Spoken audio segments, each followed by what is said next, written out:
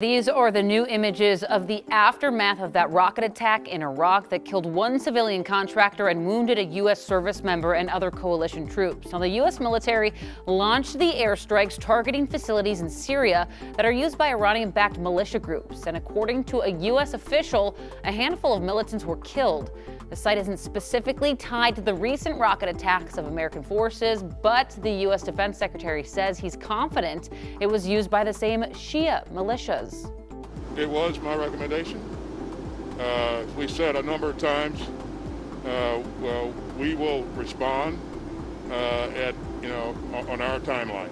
And once again, we want to be sure that of the connectivity and want to be sure that we had the right targets.